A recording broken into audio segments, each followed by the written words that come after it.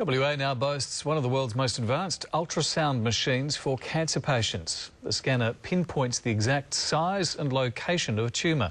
Izzy Deves with the story. The new 3D ultrasound machine set to change the way doctors treat two of the most common cancers in the state. Built in the US, there's only 4 others like it across the world. It's the Charles Gairdner Hospital, the first in the Southern Hemisphere to have one. $540,000 for this machine.